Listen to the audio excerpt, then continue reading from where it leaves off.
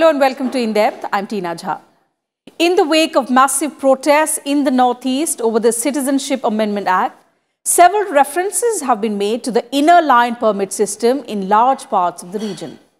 On 19 December, the Meghalaya Assembly unanimously adopted a resolution urging the centre to implement inner line permit in the state.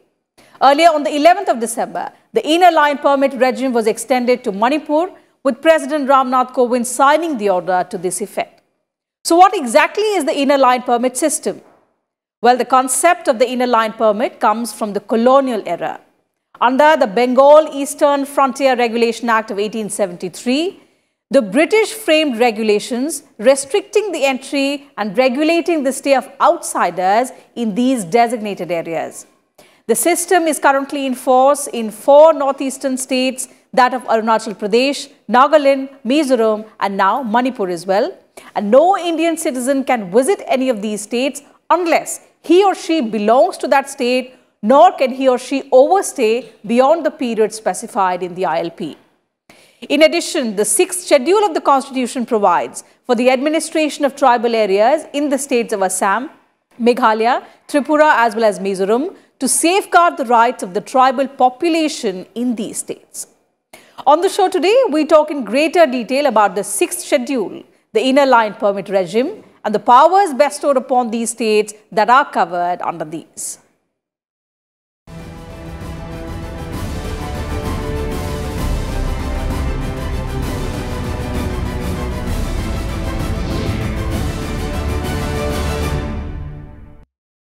After independence, the Constituent Assembly included provisions to protect and safeguard the interest of tribals in the northeastern states.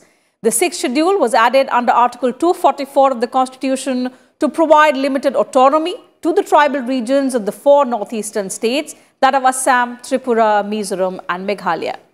This was done with the purpose to bring about development in the region without exposing them to exploitation and also preserving their distinct culture and ethnic identity.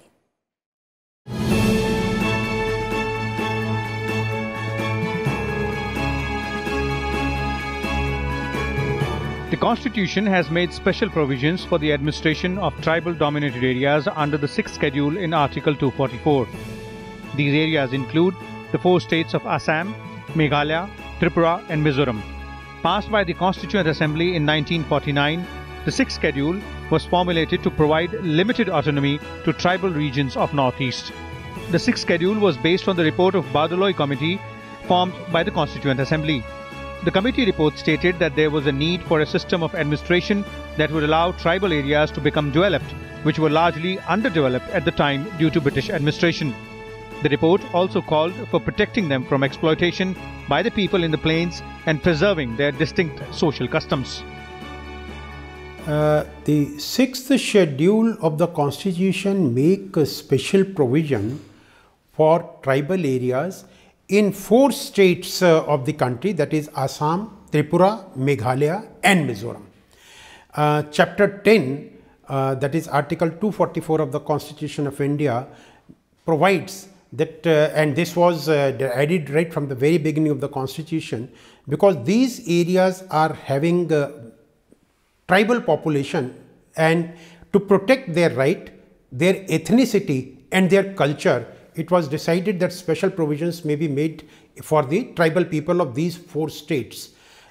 There is 5th schedule also. 5th schedule make provision with regard to other tribal areas where other tribal population is living. But Schedule 6 specifically deal with tribal area of these 4 states and the tribal people of these 4 states, and special provision are made. The Badaloi Committee drafted a schedule to the Constitution detailing the administrative mechanism for these areas that was added as the 6th schedule under Article 244. It included setting up district councils. Autonomous district councils are bodies representing a district to which the Constitution has given varying degrees of autonomy within the state legislature. In all, 10 areas in the Northeast are registered as autonomous districts. 3 autonomous districts, each in Assam, Meghalaya and Mizoram, and 1 in Tripura. As per the 6th schedule, each autonomous district must have a district council consisting of not more than 30 members. A separate regional council is constituted in autonomous regions. majority of the population regard to tribal are concentrated in this particular area. It's not that in other states also the population is not there. In other states also tribal population is there, and their rules and regulations are governed by Schedule 5 of the Constitution, not by Schedule 6. Schedule 6 is specifically relatable to these 4 states. And to protect their ethnic values, their tribal culture, and to protect them from the exploitation from people who are non-tribal and allowing them to enter into that area, a special provision is made in the Constitution. The governors of these states are empowered to take decisions regarding the areas under the 6th schedule. The governor can reorganize boundaries of the tribal areas, meaning he can create a new tribal area or increase or diminish the area of any autonomous district. If there are different scheduled tribes in an autonomous district, the governor may, by public notification, divide the area or areas inhabited by them into autonomous regions. The governor can unite 2 or more autonomous districts or parts of them so as to form one autonomous district. The governor can also alter the name of any autonomous district. The governor may also appoint a commission to examine and report on any matter relating to the administration of the ADCs. The Acts of Parliament or the state legislature often do not apply to autonomous districts and autonomous regions, or they apply with specified modifications and exceptions. With inputs from Vipul Agrawal, Bureau Report, Rajya Sabha TV. The 6th schedule is applicable in Assam, Meghalaya, Tripura and Mizoram. It gives tribal people freedom to exercise legislative and executive powers through an autonomous regional council and an autonomous district council. The ADCs are the districts within a state to which central government has given varying degrees of autonomy within the state legislature. So let's take a look at the main functions of the ADCs in this report.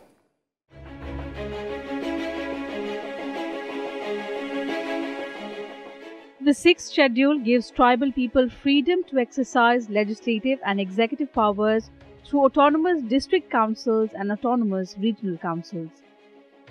Under the 6th schedule, the Indian Constitution provides special provisions for the administration of the tribal-dominated areas of Assam, Meghalaya, Tripura and Mizoram. The governors of these 4 states are empowered to declare some tribal-dominated areas of these states as autonomous districts. The governor also has the power to dissolve the ADC and the ARC. The 6th schedule includes 10 autonomous district councils in these 4 states. In Assam, 3 autonomous councils fall under the 6th schedule of the Constitution. These are Bodoland Territorial Council, Karbi Anglong Autonomous Council and Dima Hasao Autonomous District Council. Meghalaya's Garo Hills Autonomous District Council, Jaintia Hills Autonomous District Council and Khasi Hills Autonomous District Council come under the 6th schedule. Tripura Tribal Areas Autonomous District Council in Tripura and Chakma, Lai and Mara are the 3 autonomous district councils in Mizoram.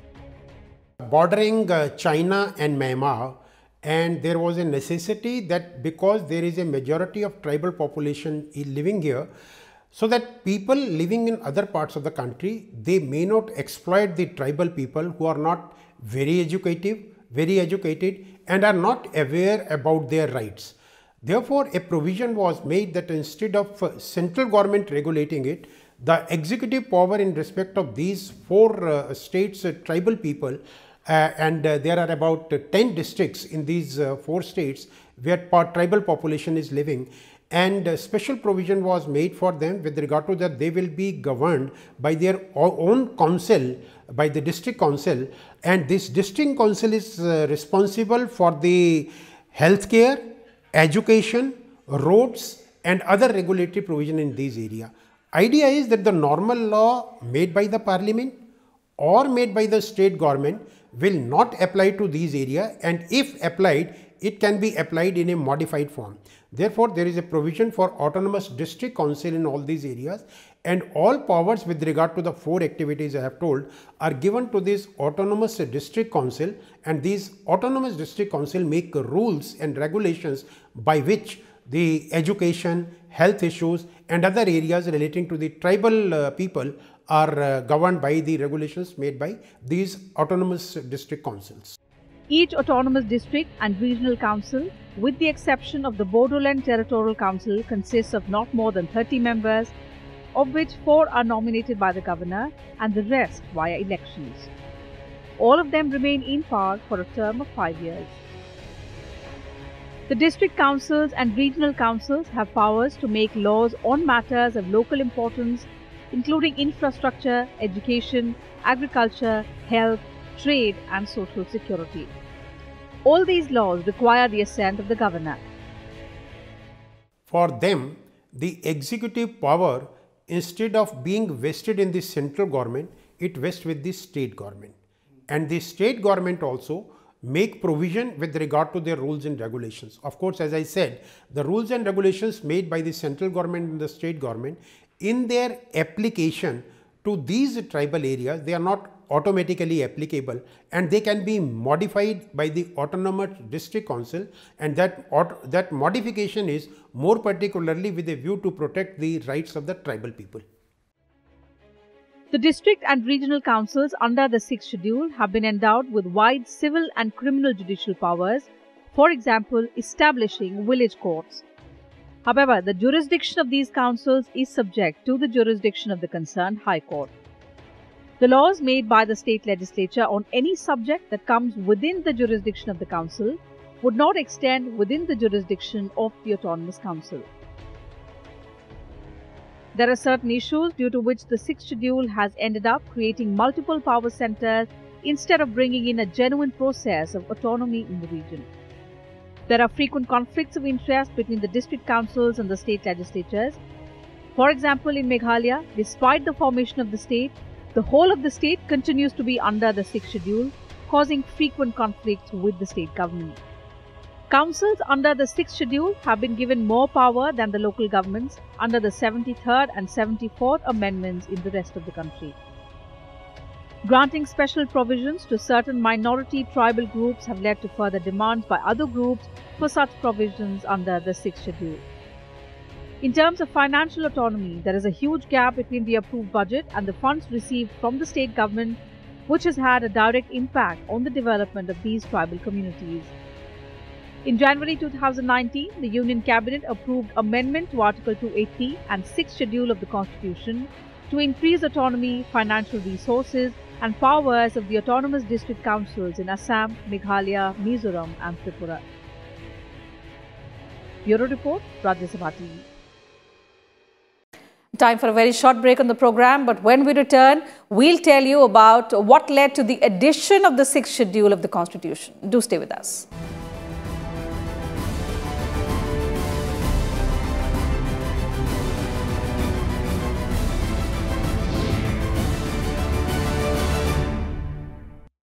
Welcome back. You're watching In Depth. The 6th Schedule to administer and provide autonomy to tribal areas of Assam, Meghalaya, Tripura and Mizoram was added by the Constituent Assembly in 1949.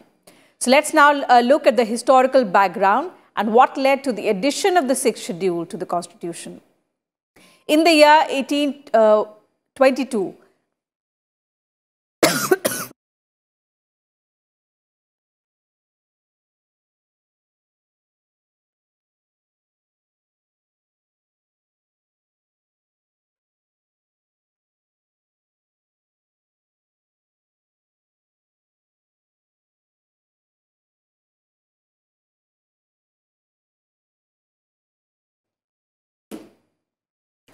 So in 1822, the British enforced the Regulation 10 for administrating the tribal areas of the Northeast.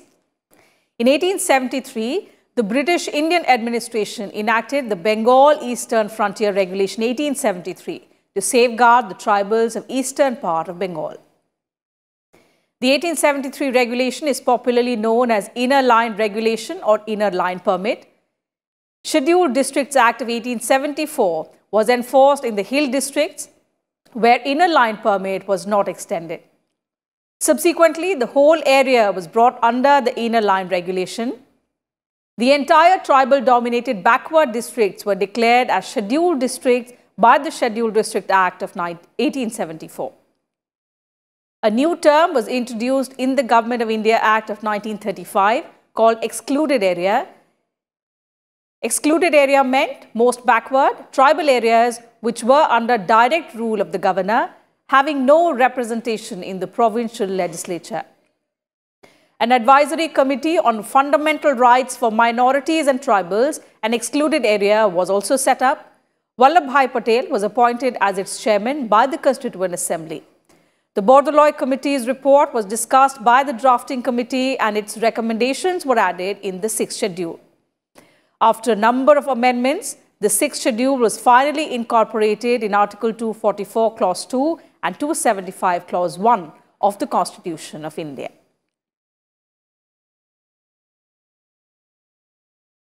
Now, with the Parliament passing the Citizenship Amendment Act, question arose as to its impact on the areas under the 6th schedule.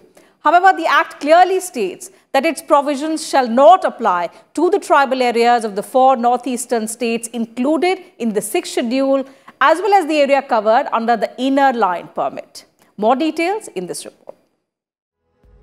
The Citizenship Amendment Act states that its provisions shall not apply to the tribal areas of Assam, Meghalaya, Mizoram or Tripura as included in the 6th schedule of the Constitution, and the area covered under the interline notified under the Bengal Eastern Frontier Regulation 1873. On 19 December 2019, the Meghalaya Assembly unanimously adopted a resolution urging the centre to implement the Inner Line Permit in the state under the Bengal Eastern Frontier Regulation 1873.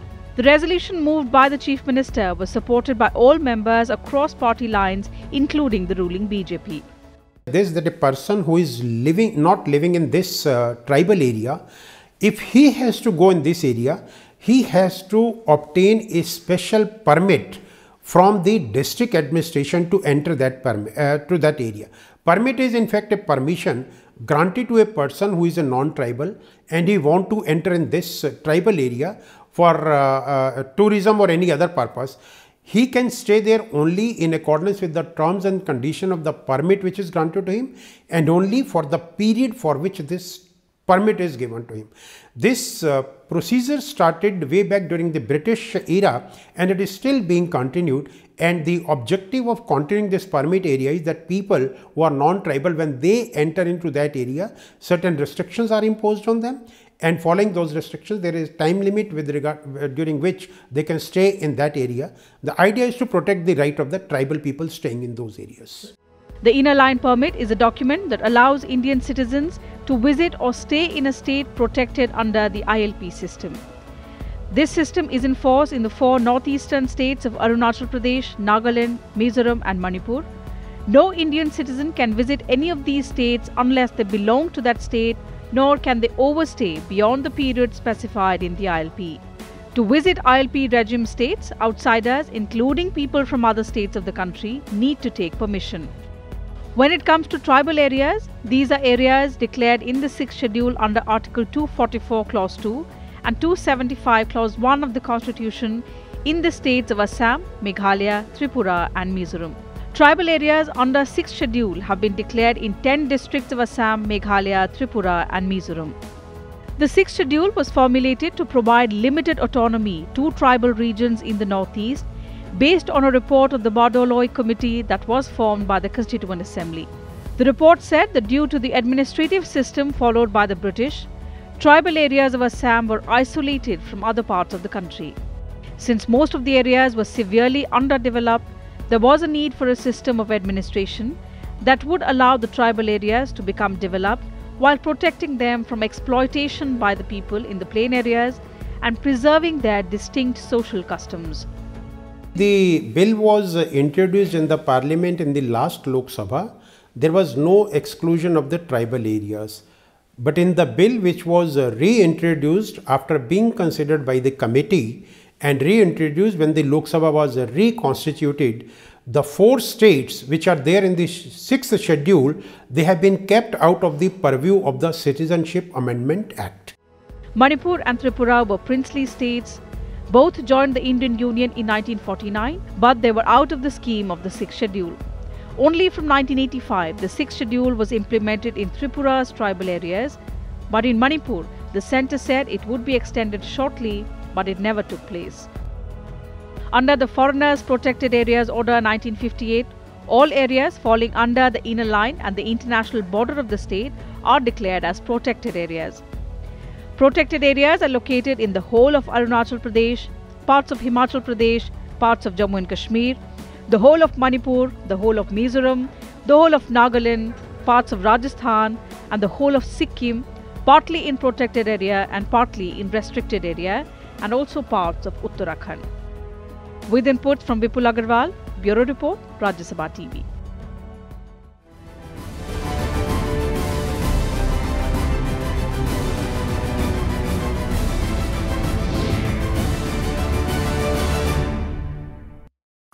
So that's it from us today in depth. We'll be back same time on Monday now with a comprehensive view on some other subject of current significance. In case you missed the television broadcast of our program, you can also watch it online on YouTube and Twitter. And of course, you can also send in your feedback and suggestions about our program. Thank you for your time.